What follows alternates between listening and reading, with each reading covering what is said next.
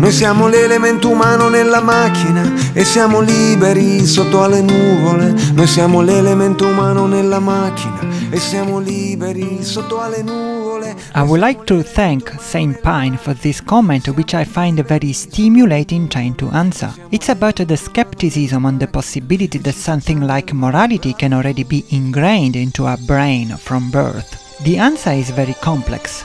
Nonetheless, I would like to begin with an example that cannot be considered controversial. No one can doubt that DNA is basically something resembling a recipe and not a blueprint. So, for example, we can say that there are instructions on how to produce a human skeleton encoded in our DNA. But let's imagine that a newborn baby grew up inside a spaceship in zero-gravity conditions. We will certainly see that his bones will be so fragile and so badly deformed that the baby will never get the harmonious body structure of a healthy human child. Even more, his own survival will be put at risk.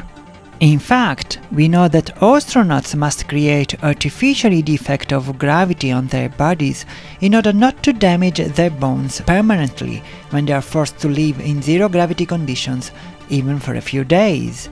So, we can say that skeletons are inborn in human beings because the DNA recipe was selected by nature to produce jelly-like elements that, if immersed in the Earth's gravitational field, would develop a robust skeleton. In other words, we must add an outside ingredient to the DNA during its development into a real living creature in order to produce an efficient skeleton. DNA alone is blind, so to speak, with regard to the final robust skeleton we know. But to really understand how to consider that something is inborn in human baby, we must consider what modern science tells us about the biological origin of our species and the nature of human mind. Natural selection is the best theory we currently have to explain our biological origin. It's the better known theory of evolution. Basically a recursive algorithm that comprises two modules, an internal and an external one. The internal module is responsible for two things: to vary DNA information and to recombine it when it gets passed on to the next generation. Variation and hereditary transmission are random processes. Therefore, the internal module is blind with regard of the external world, and counterintuitively, this characteristic is a great advantage because it provides natural selection with the ability to dare to conceive new biological bold hypotheses. The result of the development of DNA information is a real living being. And here comes the external module with its two components, survival and reproduction. Reproduction is the most important thing, because it allows the continuation of the algorithm, but survival is necessary to guarantee reproduction. Therefore, a living creature must have the ability to fit the environment in which it happens to live, and it must possess all those characteristics that makes it sexually attractive to potential partners. Thus, the external module must take into account the external world, including the interactions with all its other living beings. The recursive alternation of these two modules, cycle after cycle, determines the fact that only the information that produces living creatures more fit to survive and reproduce will be passed on to the future generations, creating the phenomenon of adaptation. Let's go back to a single generation now and consider a host skeleton.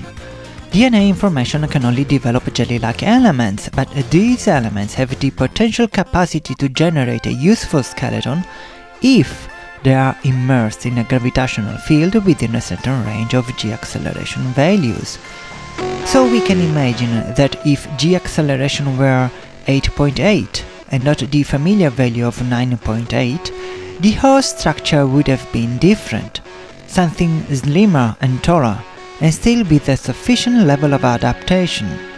Something opposite would have happened in the case g-acceleration were more intense, let's say 10.8. We would have had, in this case, a more stout and corpulent host structure, and yet another different level of adaptation.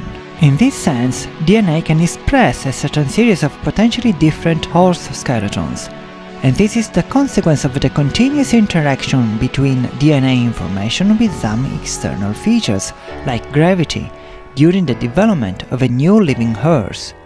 This interaction is similar to the one generated by the alternation of the internal and the external module we have described a few minutes ago. In other words, natural selection acts like a fractal, in that we can see similar mechanisms acting at different levels of magnitude, and the recursive application of a simple rule can build, over a congruous lapse of time, complex structures and patterns with a lot of autosimilarities. This characteristic will get more dramatic the more we advance towards more sophisticated kind of adaptations. Consider, for example, human eyesight. DNA alone is absolutely not sufficient to develop eyesight in a newborn baby. We must add at least several months of further development and growth, enriched with a constant stream of information coming from the retinas of the baby's eyes, continuously tested against the interaction of the baby itself with the outside world. Yet we consider human eyesight inborn in human babies, something that we acquire only thanks to our genes, an automatic and almost irrelevant process. Only optical illusions are able to break up the spell that the familiarity of the human eyesight has casted upon human brains.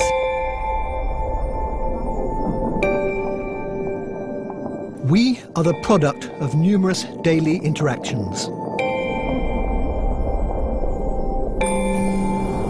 And the quest to understand the essence of who we are has revealed something fascinating going on inside our heads.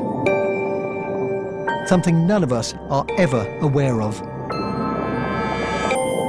I can show you what I mean with a famous visual illusion.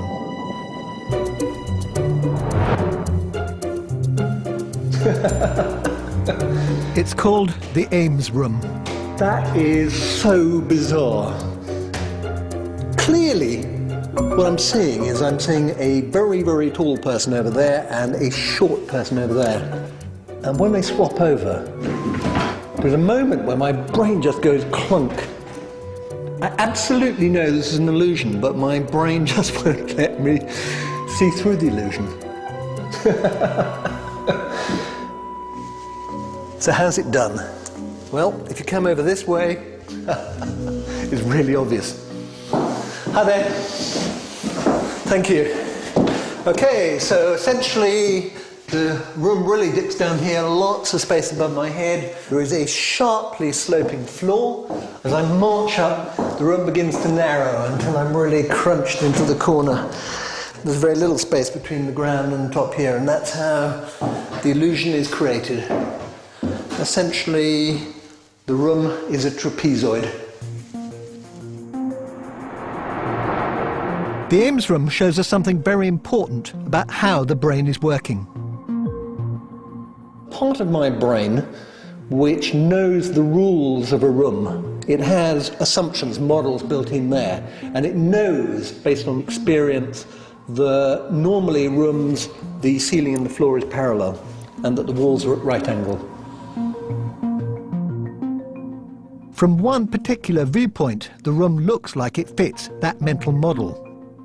And the brain has such a powerful belief that this quirky-shaped room is normal, that people appear to have changed size. This illusion reveals something fundamental about how the brain works.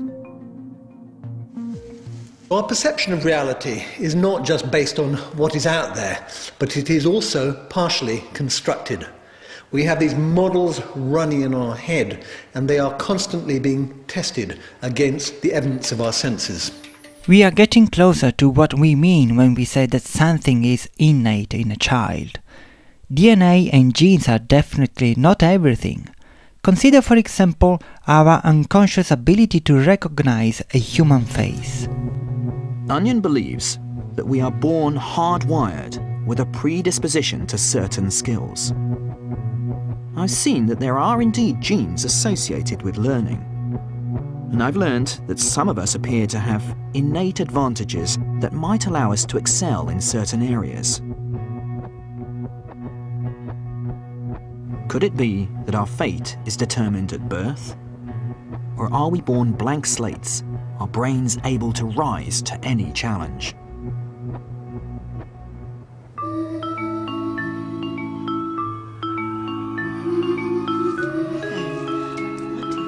At the Birkbeck Baby Lab, they conduct experiments they hope will help us understand the potential of the baby brain. Today, it's the turn of 6-month-old Esther.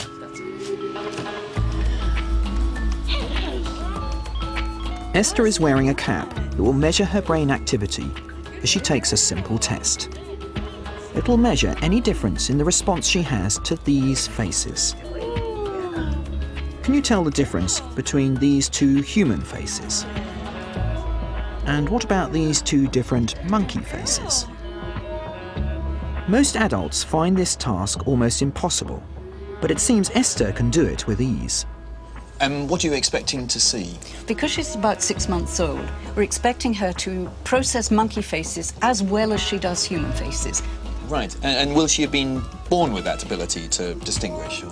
One thing we know is that babies are very attracted to faces immediately they're born. But the baby brain is very plastic, so over time it will learn to process faces and then process monkey faces because it's open to all sorts of stimuli. What happens is that connections that are very useful, seeing human faces upright, will become strengthened over those early months of life. And connections that are less useful because she's not seeing them, like monkey faces, will become weakened. It seems Esther, like all of us, is born with abilities she will quickly lose if she does not use them. Far from being set in stone, the human brain is ready and waiting to be shaped.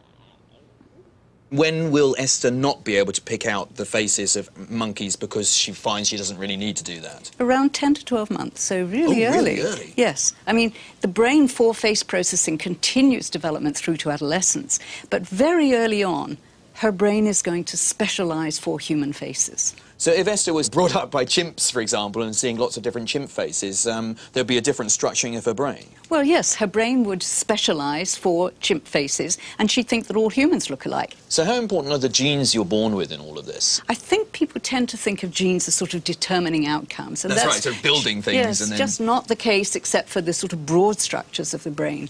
Genes are just as dynamic as every other aspect of our development, and genes get expressed in different ways as a function of the environment that we're experiencing.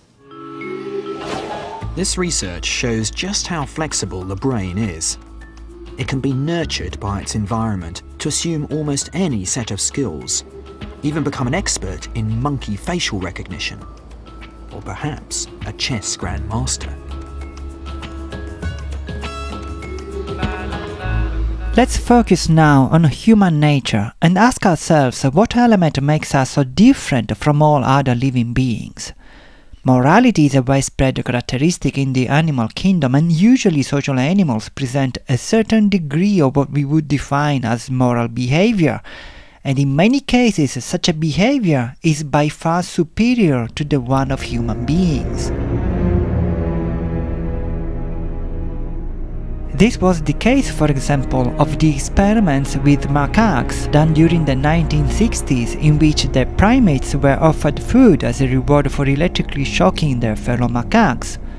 Although they were starving for 2 weeks, the vast majority of them refused to harm their fellows. This was not the case for human beings, as the famous Milgram experiment demonstrated around the same years. In those long series of experiments, it was produced incontrovertible and shocking evidence that the majority of human beings are willing to inflict very dangerous, in some cases deadly, electrical shocks to a fellow human being when one key factor was provided: authority.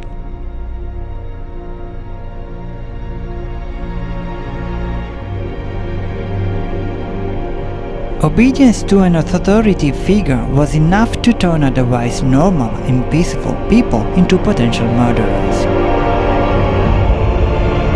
So language, not morality, is the real key to formulate a theory about human nature. Morality, especially when humans get together to form an obedientship, is not the element that distinguishes us from the rest of animal kingdom. So, it is important to understand in what sense language is innate in human beings in order to understand our real nature. This will be the starting point of the next video.